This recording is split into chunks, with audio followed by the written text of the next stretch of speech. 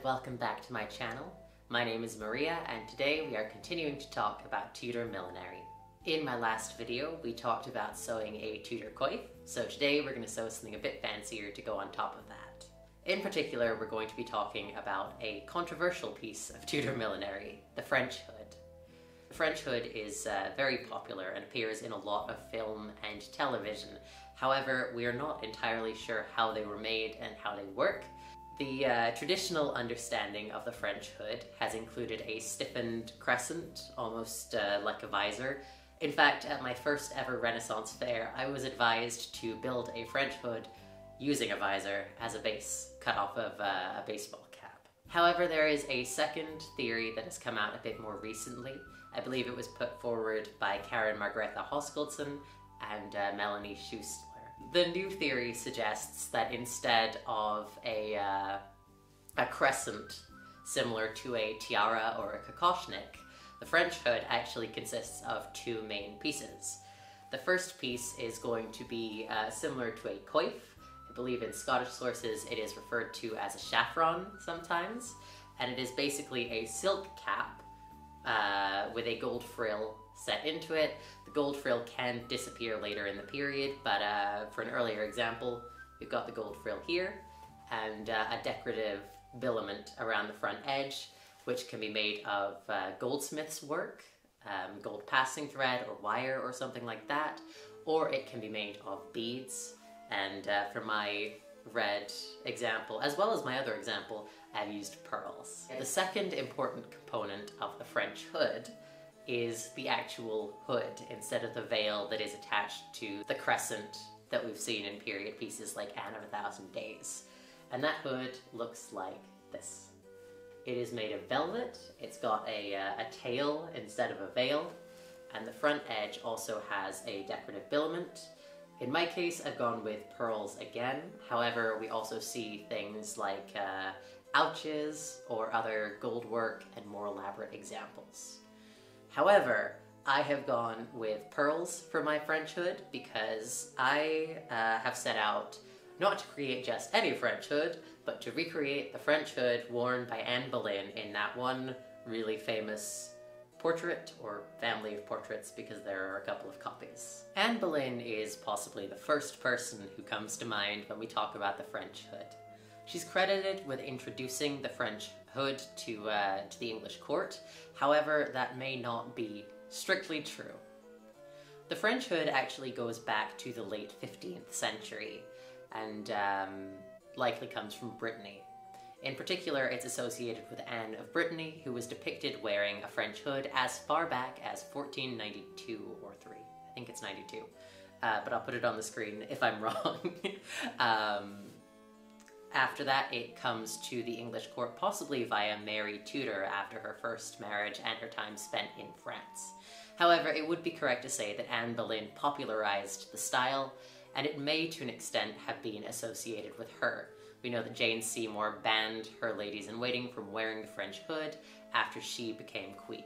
We do know that Anne Boleyn purchased and wore French hoods. We see them in that one iconic portrait of her in the black, and we know from her household documents that she spent up to £9 on a French hood, which was not cheap back then.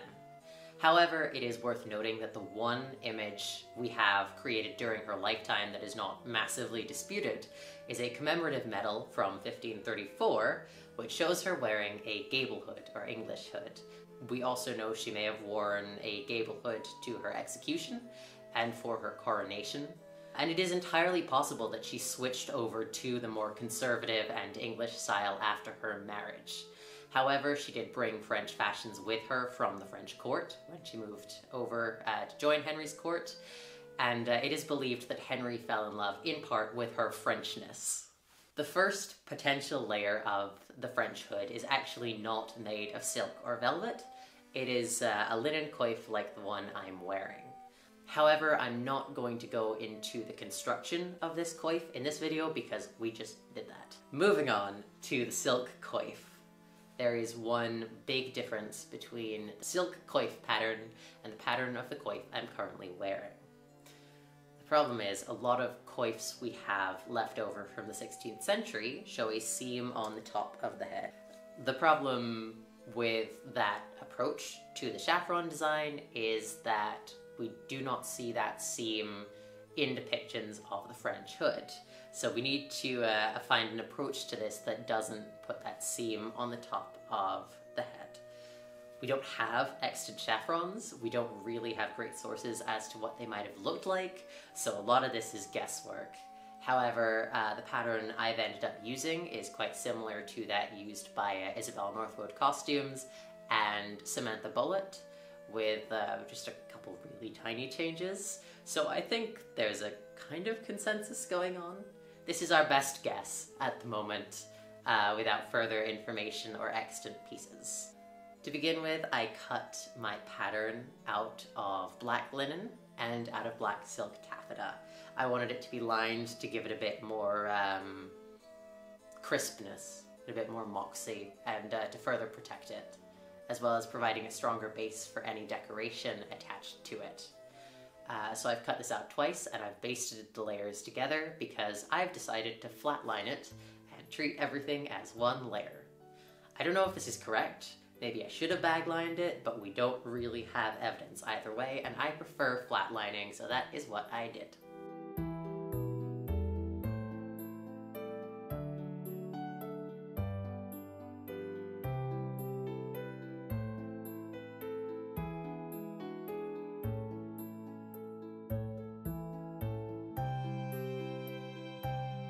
Once everything is basted together, I folded it in half and pinned along the new back seam, which is no longer the top seam.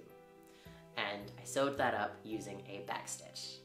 Once I had that seam sewn, I ironed it open so that the silk was kind of on top or most visible, and felled both sides down to reduce bulk rather than felling everything to one side, which I think would have given me quite a chunky seam.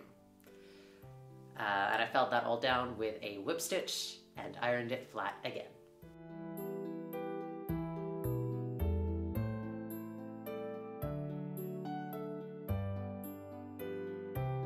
So the next thing I had to worry about was the drawstring casing. Because I wanted points that come down to about here, I don't know anatomical terms, but this kind of point on my jaw, I didn't want to run the drawstring casing through the entire bottom of the coif. Therefore, what I did was sew eyelets just above the bottom of the coif so that I can run the threads through and they come out here. So this center section of the chevron has a drawstring, as you can see, and can be gathered up small to make the chevron fit my head. But this little section here has no drawstring and is just straight. Once I had that done, I folded up the seam allowance along the bottom of the coif and hemmed it down with a whip stitch to create the drawstring casing.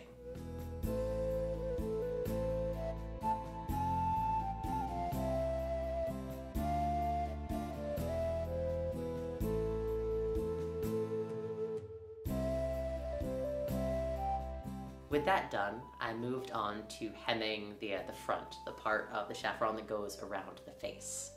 I did a much narrower hem on that part because it doesn't need to accommodate a drawstring, and I used a whip stitch to do that again.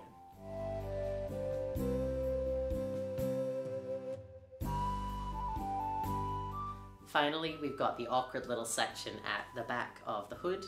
If you've put it together correctly, there should be a little hole at the back of the hood, and I closed that up by running 2 parallel running stitches along that sort of extra fabric and using that to gather it up. Once that was done, I secured my gathers in place with a back stitch. You can see it's a bit messy before it was ironed, but once I had everything ironed down, we've got these neat little whipped in place gathers that pull everything together at the back of the hood. This is where I kind of diverged from what other creators have done because they've used slightly less complicated finish, but I find this finish really neat and I like how it turned out, so that's what I did. We have a chiffon that is wearable and in one piece, so all that is left to do is decorate it. And that brings us to my least favorite part of the French hood process, which is the gold frill. In a lot of images of the French hood, we see a gold frill around the front edge of the chiffon, or the front edge of the French hood. The most common approach to this frill seems to be pleating, and in particular cartridge pleating. We don't really seem to see flat knife pleats or straight up gathering in a lot of period images. I know Isabel Northwood Costuming seems to have done cartridge pleating, and that is also the approach I went with. In order to do that, I ran 3 running stitches along the entire length of the gold frill. Instead of doing them all at one end, I put gathering stitches along both sides and one down the middle. Once that was all done, I gathered it as tight as possible so it was all scrunched up on the gathering threads, and then I steamed it so it would hold that sort of crisper shape. After that, I let my gold frill back out a bit so that it would fit along the front edge of my chiffon, and I whip stitched it in place using gold silk thread. You may notice that I did not take out those gathering stitches, and they are in fact visible at the front edge of the hood. We do see that in some period portraiture, and it seems like a safe, surefire way to make sure your gold frill doesn't go stray. So I decided to leave those stitches in place because I was sick of the gold frill and I did not want another disaster.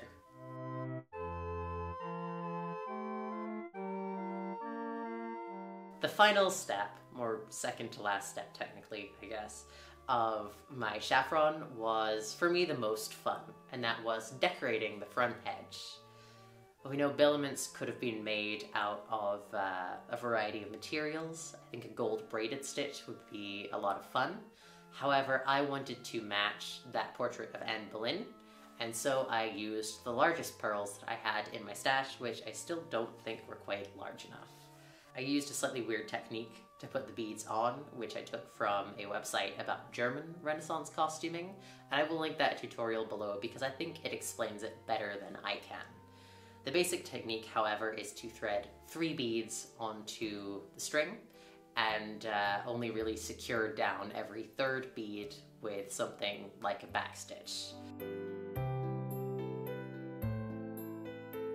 I finished off my chiffon by adding some tapes strategically.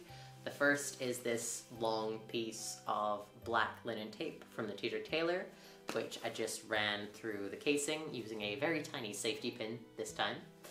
And the other bit of tape that I added was a piece of tape that I basted in, or kind of tacked in under the chin, because I still don't trust my hair to support the weight of a French hood.